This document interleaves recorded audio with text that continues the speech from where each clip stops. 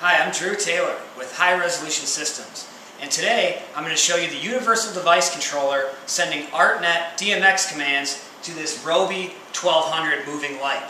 The only thing we have in line on the network is this sandbox Art-Net to DMX converter. I have the Universal Device Control software running on this Dell touchscreen computer. I also have a few other interfaces that will show you your user interface options for you. First thing is we'll show the touchscreen.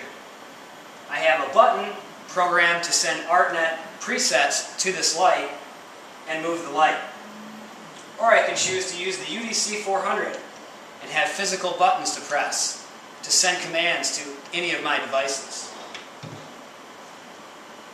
Our web server allows you to have a user interface on any device with a web browser, such as an iPad. So right here, I have an iPad that's connected to the UDC software that's sending Art-Net commands to this moving light. Or I could use an Android phone to send Art-Net commands. I can even pick up my own personal iPhone to send Art-Net commands through the web browser. Oh, I'm getting a call. I better take this. See you next time, guys. Hello, this is Drew. Yes, listen and learn? Yeah, that works.